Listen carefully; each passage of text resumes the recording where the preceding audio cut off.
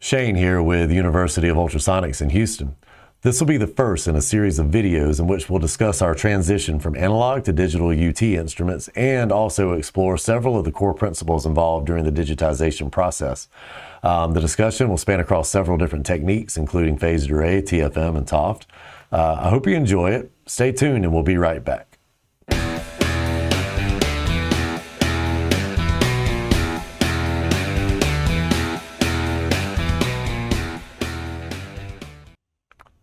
So from the way that we listen to our music, to the way that we watch our movies, to the electronics that are in our house, TVs, cameras, telephones, radio stations, TV stations, over the course of the past 20 or 30 years, we've seen a shift from analog to digital across all the media that we use in our everyday lives, and our ultrasound instruments that we use for UT testing have shown the same transition.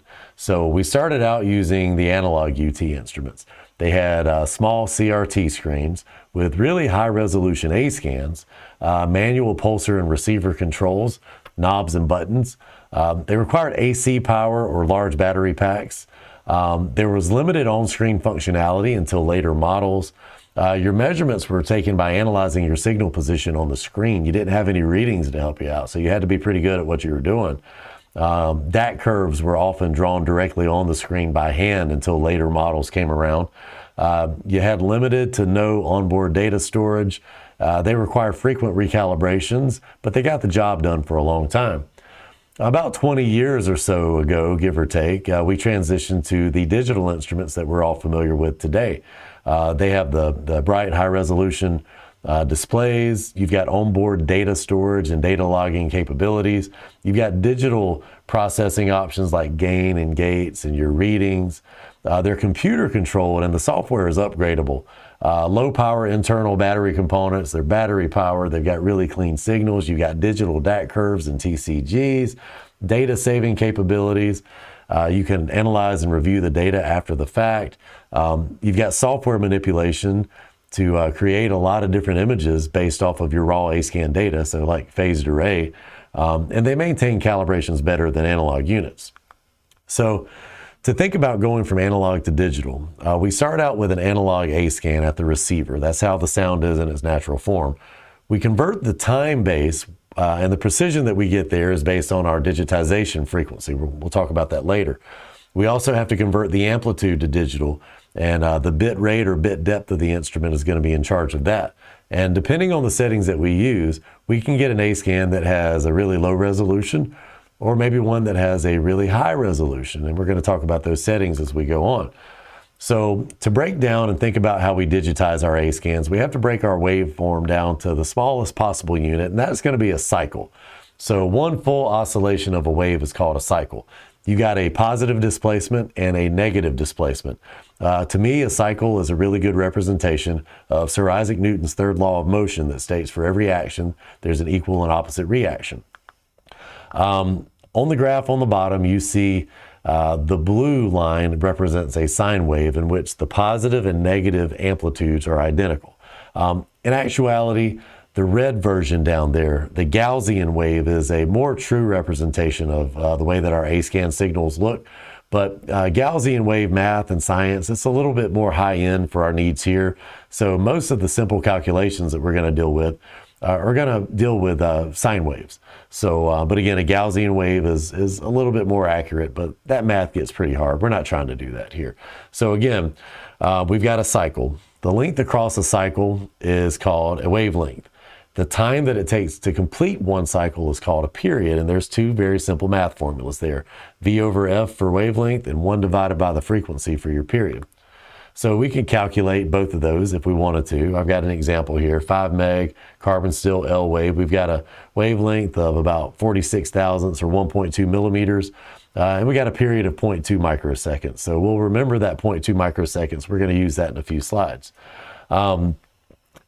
We have an analog to digital conversion that's performed at some kind of regular interval that's going to be driven by our digitization frequency. Every analog to digital conversion gives us a digital sample. Every sample contains time and amplitude information. So the digitization frequency refers to how many analog to digital samples we get per second. We don't want to confuse this with our probe frequency. This is analog to digital samples per second, not cycles per second. So some common frequencies are 25, 50, and 100 megahertz. The digitization frequency we use should be based on 1, the transducer frequency, and 2, how many samples we might be required to get for whatever code or procedure we're working to. Some codes do direct us in a certain way. We'll talk about that in a later video. In order to faithfully represent that original analog waveform in both terms of amplitude and timing, the digitized signal has to be as true as possible to that original analog. This is something that we call fidelity. So we've got amplitude fidelity and timing fidelity.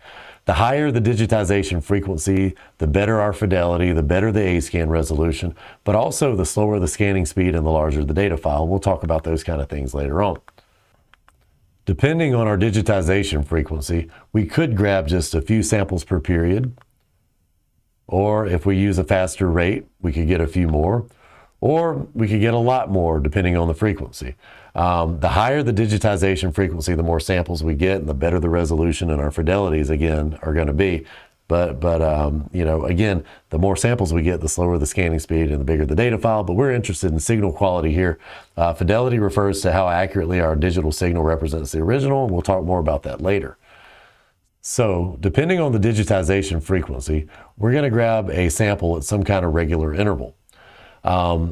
The formula for calculating this interval between samples is 1 divided by the digitization frequency. So if we take the example of 25 megahertz, 1 over 25 is going to tell us there's 0.04 microseconds in between each one of these samples.